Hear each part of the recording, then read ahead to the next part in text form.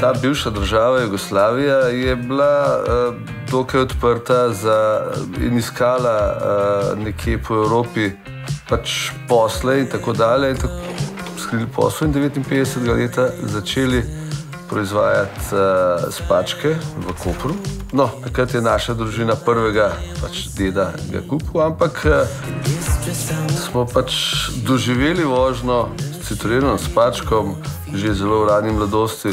Otroci so pa začeli uživati v vožnji s spačkom zelo zgodaj, ker so se tudi že iz porodnišnice pripeljali s spačkami, ne? Takrat sta se okužila do konca.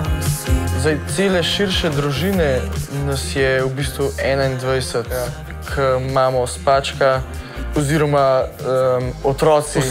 Vsi družinski člani, tako. Spaček nas nekako povezuje nas med seboj, močnejš.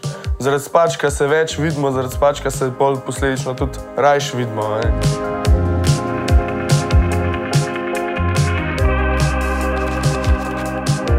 Spaček ni avto, spaček je način življenja.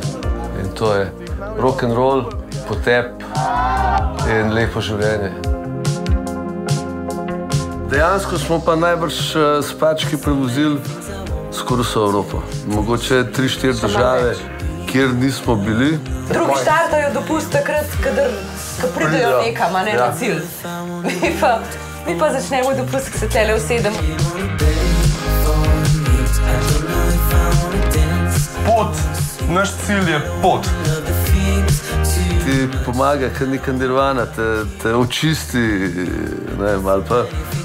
To bo vedno do konca življenja, ta avto z mano ostal. Tak je cilj.